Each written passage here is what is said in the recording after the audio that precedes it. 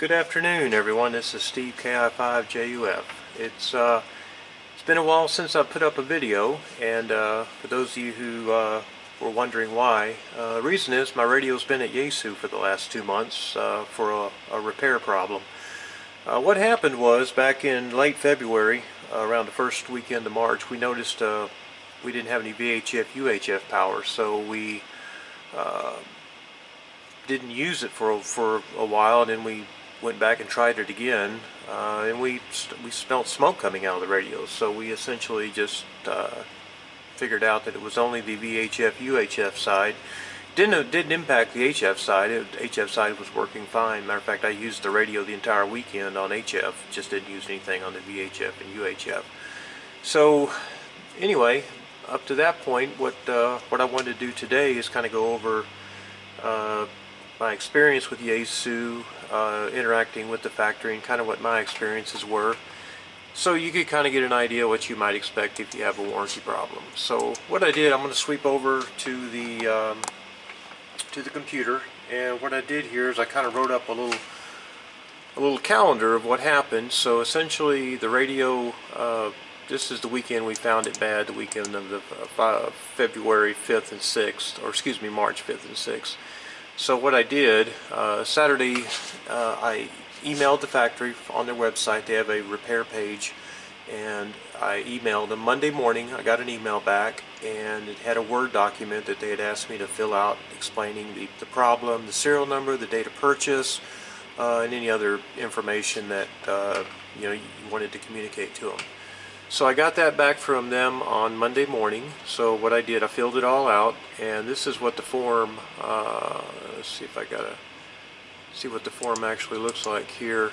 This is the actual form here, and you basically put all your address in, you put the model number, you put the serial number, and on this one here I put radio has no transmit power on VHF and UHF and smells of electrical burning. And then they ask you, do you want to fully insure the radio, which I fully insured it. I shipped it in the original box. So that was the form there.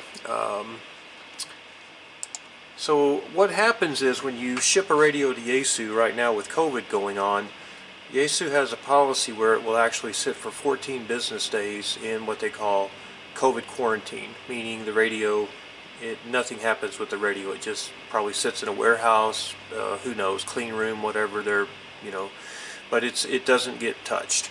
So essentially what happened, I sent my radio FedEx 3-day service, and it arrived on the 11th of March, and then after that, the next business day, it goes into COVID hold. So roughly almost 3 straight weeks of quarantine for COVID. Now after that, what happens is the radio goes into this next mode, which is called on the bench mode. Now this mode here basically doesn't mean a whole lot to me, other than it means it's out of quarantine. I don't think it really means it's on the technician's bench. I think it just means it's in the workshop. Someone may at some point be looking at it, but there's no other updates on it. So essentially, as far as on the bench time goes, that came to roughly about 19 business days. And then of course on the 28th of April, good news, I got an email. Looks like it was an automated email, but nevertheless it was an email from Yaesu with an invoice attached to it for no charge and a tracking number. So at this point, the radio was picked up by FedEx on the 28th. And there were 3 business days, Monday or Thursday, Friday, and Monday. It was delivered Monday about 1:30. So what will happen is the invoice I got from Yaesu basically says, it just has your customer ID, which is something they will assign you, and of course the date, and most importantly the tracking number. So, but the thing that was kind of disappointing to me was, and I'll go over this, there was no detail as far as what they repaired. There was nothing, no specific information about what component failed, why it failed. Was it something that, they've seen before? Nothing, just a warranty repair. And when I first saw this, I thought, well, maybe they actually didn't do anything to it. But I got it back, and it's got a full 55 watts of power now, so it works fine. So they fixed it. I just don't know what they did. So the last thing, just to go over Again, emailed Yaesu. They sent me a form to fill out, shipped it in the original box with foam inserts, the FT991A box, and then I had a second box from FedEx around it. 14 days of COVID, 19 days of on the bench time, not weekends, of course. What I would have liked to have had, just for my own, and if anyone from Yaesu ever sees this, just from a customer's perspective, I'm a loyal customer. I spend a lot of money with you guys, with your company. I buy a lot of your equipment, and I like it, and I try to promote it because I think it's good quality equipment. But my expectations would be, I would have liked to have had a phone call from the technician or the service administrator explaining what was found. It just says warranty repair. And I know in today's time, you know, that's maybe asking too much, but in my mind, I'm a technical person. I like to communicate information, what I learn. If something happened, burned up, I'd like to share that with everyone. So if someone else has the same problem, they might relate back or remember something that, they saw in this video, and it could be helpful. The other observation was I did make a couple of phone calls. When I did call, I would get an email back, but again, I would have preferred to get a phone call. So. But overall, I would say, the service is fine. It just, when your radio breaks and it's a warranty repair, at minimum, you're probably looking at 6 weeks. Probably after COVID, it's still probably going to be 6 weeks. But no, nonetheless, they were able to fix it and get it up and running. So that's pretty much everything there on my experience. So I got a couple things I'll show you today that I wanted to kind of follow up on just before the radio broke. So what I'd like to do now is, there's two things I'd like to show you today. One of them is what we call mic scan resume. So what happens is whenever you put the radio in scan mode, right now if you're scanning memory locations or if you're scanning VFO, for example, if you're scanning a VFO channel, what happens by default, the radio comes in the mode what's called time. And what will happen is if you get a transmission on a particular memory location, the radio will stop scanning and it will actually lock onto there for 3 seconds. And then after 3 seconds, the radio will automatically resume scanning of either the memory bank or the VFO. So what you can do is you can go in and you can change the setting mic scan, and you can actually change that from time to pause. And what I'll do here is I'll go through and do this. This is the procedure. It's basically press the menu setup button, turn the multi-knob to setting number 38 on the touch screen, and then then select on the touch screen and turn the multi-knob from time to pause, touch enter and touch back, and then it'll be updated. So I'll do that real quick and then we'll do the next one here.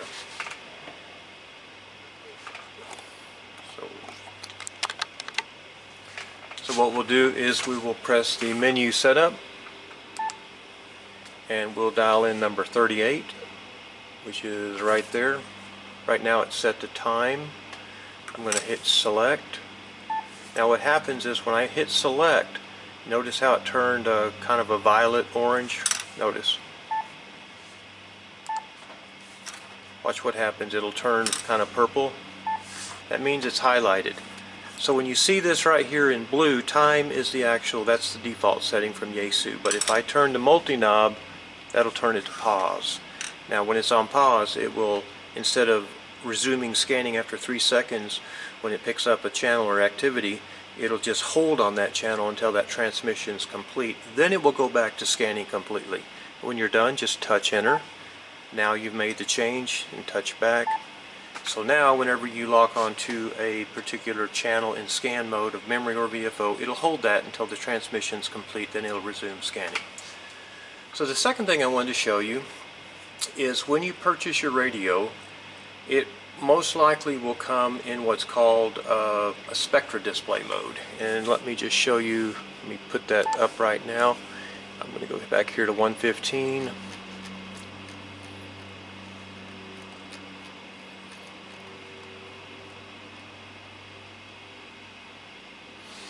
And I'm going to touch that. Whoops. I'm going to change that back to Spectrum. Now what we're looking at now is this is basically the Spectrum analyzer. So if there's traffic here, you'll see you'll see it right in here. You'll see the actual frequency and so forth. And right now there's nothing going on. Now what'll happen is when you first get the radio, the spectrum analyzer is not going to do anything. And what you do is, to make it active, you press the FM list button, and then you scroll left and right, and you locate the sweep button, and you hold it for 2 seconds when you hear it beep. Now when you hear it beep, now the spectrum display is updating. See how it's changing? But if I go back and turn it off, now it's locked. So what happens is, now if you press it one time, it'll sweep it once.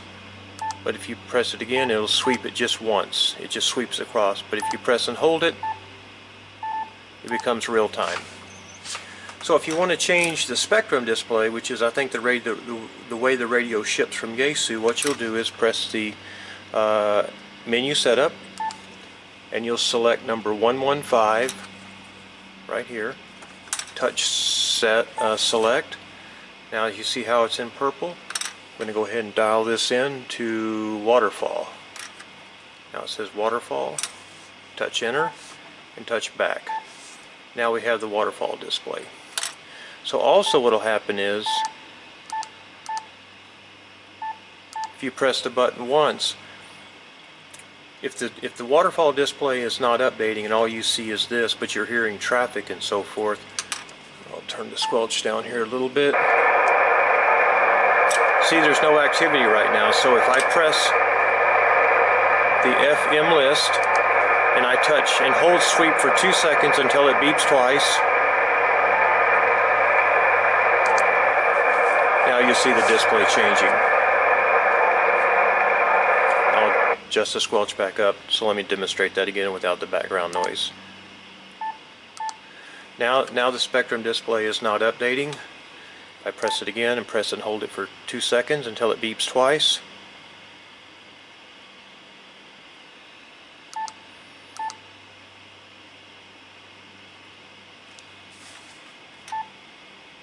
There it goes. Now the display is updating. So those are the two things I wanted to show you today. Not a whole lot of stuff. I'm going to be working on some more videos, particularly on digital narrow, voice wide, C4 FM. Those are two modes within C4 FM. Digital narrow, which is 6.25 kilohertz digital, 6.25 kilohertz voice, and then there's voice wide, which is 12.5 kilohertz digital voice. So there's going to be some modes that we'll be going through in a little bit later on C4 FM. But right now I just wanted to show you those two things, kind of give you an update. The other thing I got too is I picked up an M100 microphone, and that's it right there, and we'll be going over that. We'll be also covering some single sideband stuff, go over some different ways to set the parametric equalizer. We're going to go in and look at some things with the settings of the mic gain, the processor, and so forth. So I got some things I'm working on. Haven't really done a lot since I haven't had a radio, but now I'm going to start putting everything back online and try to get as much information as I can out to you guys, because it helps me learn, and also it brings an awareness to new users of things that they may have not known or picked up in the manual. And I'll be honest with you, I don't like to read the manual, but I try to read the manual, write up a little thing in a narrative sheet, and do a quick video on it. So anyway, folks, that's it from KI5JUF. So I'm so glad I've got a lot of followers. I'm really excited about that. I didn't realize so many people would find the channel useful, but makes me feel good. I feel like I'm contributing to the hobby, which is always fun. So anyway, leave your comments and subscribe. So this is KI5JUF. Thank you very much, and have a good day 73.